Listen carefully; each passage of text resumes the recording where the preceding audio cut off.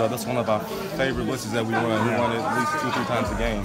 And so I came free, put that quarterback on his backside, and defense got off the field. It's fun time. Did you talk before the game and going in during the week about maybe this being the game where you guys could get a little extra aggressive? Yeah, most definitely. We just watched these guys on film, and they were good, but we just saw more bad defense than we did really good offense. And so we knew that coming in here that they weren't going to do that to us. We knew what we were capable of, and they shouldn't even score that one touchdown they did that. Yeah, you were a young, inexperienced guy once in this league a few years back.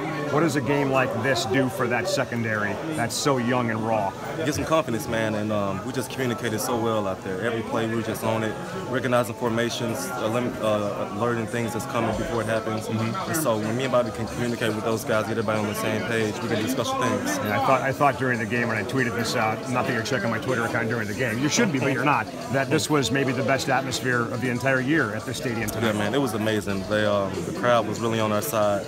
Offense put up a lot of points to get those people excited.